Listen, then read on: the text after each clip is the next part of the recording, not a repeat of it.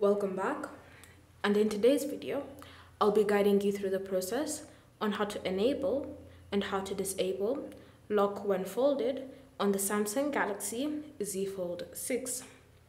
So the first step is to open settings, and in settings you want to scroll and select lock screen and AOD. From here, tap on secure lock settings.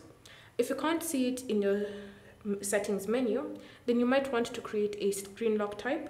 So tap on screen lock type, choose pin, password or pattern, then create your own configuration. And then when you come back to this settings menu, you should see secure lock settings has appeared. So once it's appeared, you want to tap on it, then enter in your current pin, password or pattern. Then from here, you should see the option lock when folded. So currently mine is turned on, which means that whenever I'm on my home screen and I just fold my phone like this, when I try to access my cover screen, you can see my phone has been locked automatically, like that. But if I go back to my settings, and if I turn that feature off, then when I'm on my home screen, when I fold my phone, when I go to my cover screen, you can see it's not being locked.